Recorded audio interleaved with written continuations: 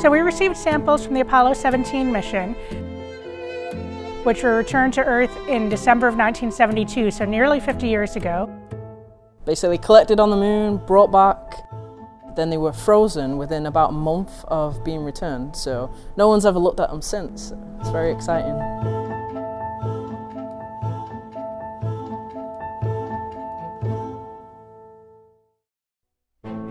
A curation facility at NASA Johnson Space Center sent us the samples, and they did have to do some special efforts to keep them cold because we wanted them to stay frozen. So they had a special cold shipping box with panels that were frozen in a very cold freezer and a chunk of dry ice. We picked it up from the receiving office here at Goddard, opened it up, pulled the samples out, and stuck them straight in our freezer and locked them up safely. So these frozen samples were actually collected from a region on the moon that was in shadow from the sun. So it was basically a large boulder. In the near future, we're going back to the moon and hopefully going to the polar regions of the moon, where some of these regions are in permanent shadow and they don't see the sun, you know, they're cold.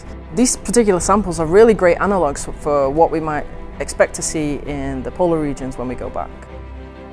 So we actually started last week to process the samples. So the samples we got are basically dirt, lunar dirt, and we basically made moon tea out of them. So moon tea is what we call it when we pull out the soluble compounds from the soil. And so we basically take the lunar sample, seal it up with a torch in a little glass test tube full of water, stick it in an oven overnight and boil it, and we're just pulling out those soluble compounds that we care about, the same way you'd make tea with boiling water at home. What we're trying to do is answer some questions about the history this sample experienced at the surface of the moon. The surface of the moon is a really hostile environment.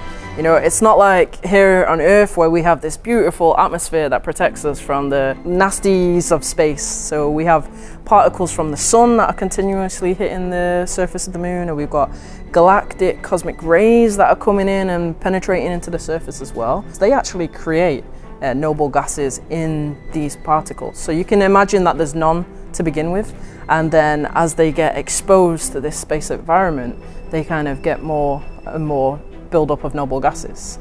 And our technique is to actually unlock those noble gases from the sample and measure them so we can come up with what we call a cosmic ray exposure age. So it's basically how long this sample has been sat at the surface, being exposed, so basically getting a space tan.